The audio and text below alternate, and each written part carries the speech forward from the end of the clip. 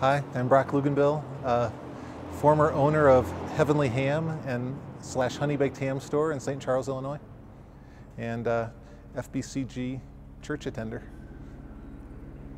I'm Nancy Luginbill. I'm married to Brock and we have 3 kids. We've been here in Ecuador for 6 years, and before that we lived in the Geneva, St. Charles area for about 10 years, and we're attending First Baptist Church for about 6. We owned Heavenly Ham.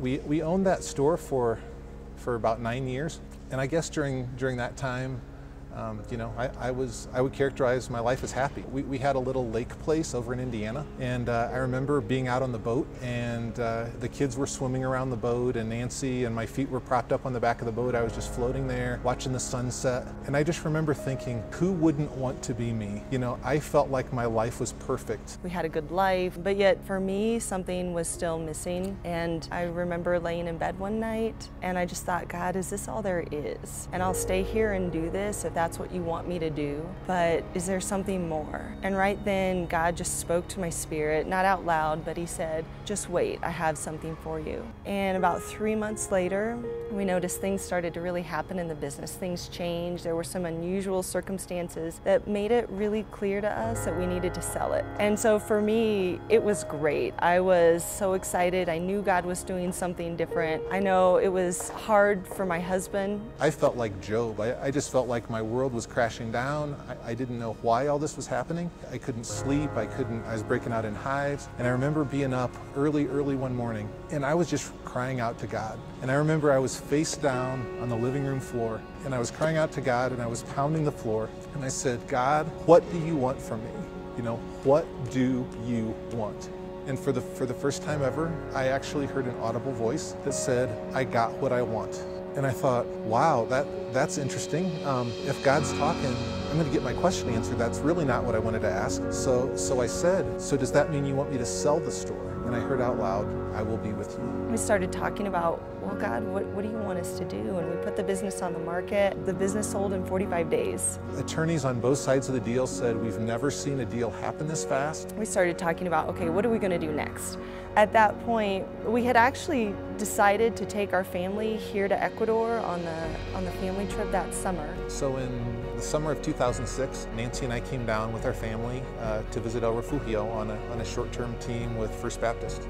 Towards the end of the trip, we went to the jungle, and that night in the jungle, I just kept waking up. I remember waking up just in the pitch blackness, and I was thinking about eternity, and that I would be spending eternity with God, and I heard God's voice again, and God said, I need you to take some people with you. And I just think to myself, I really hope God is over in Nancy's hut talking to her, because this is huge. So I just kept waking up, and I thought, God, if this is where you want us to be, I just had this desire deep within me that somebody would just come up to the side of my bed and speak to me. And I'm like, this is crazy. Like, I have to tell Nancy. Like, and I can't wait. Like, I can't wait till the sun comes up. I have to tell her right now. And about 4 in the morning, I hear the other missionary lady in our cabin yanking on the covers, trying to wake me up. And she said, Nancy, get up, Brock's outside, he needs to talk to you.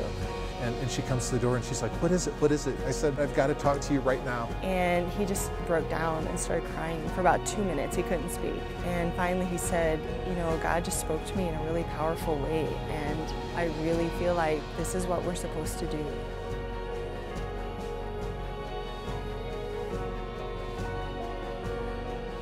So we arrived in Ecuador in April of 2008. We visited Casa Gabriel, which is a home for former street kids. And I've skated for 36 years now. And I saw a couple skateboards laying in their yard. And I asked, does anybody skate with these kids? And they said no, but they would love it. So I threw some old boards in my bag, just with the idea of hanging out with former street kids and teaching them to skate a little. So that's what we started doing. But as I started hanging out at the local skate park with them, I just felt God scooping in just tons of kids that had nobody pouring into their life. Really what I saw and what I learned as I talked to the skaters was that they didn't really feel welcomed in the church. And so one morning I'm having devotions, and the Lord tells me, you're going to build a skate park.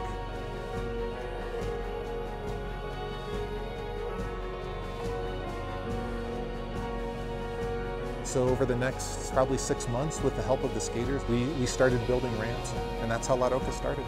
It's just been amazing to see God work. You know, some people tell us, hey, you sold your business to go be a missionary. Nope, we had no idea what we were doing, and we didn't know how long it was going to take. And God only showed us this far in the future, and regardless of how much we wanted to know way down the road, that didn't seem to really move him to reveal any more than we needed to know at any one time. In the jungle, when the Lord told me, I need you to take some people with you, I didn't know exactly what that meant. But now that he's shown me what he wants me to do here, it makes a lot more sense. There are hundreds of skaters now, and a lot of them are lost. And God is giving me the chance to speak into their lives, to share his love with them, to draw people to him. We've told the skaters, this isn't just a skate park. The skating is awesome, the fact that it's a refuge is awesome, but the best thing you can take from this place is a growing relationship with Christ.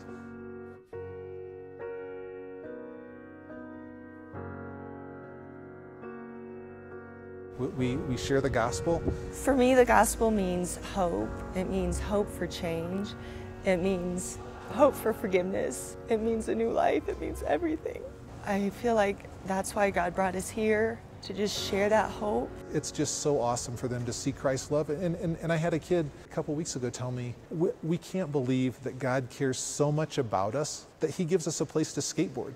That's like, you know, nobody cares about you that much. So it's just been really neat to see God work.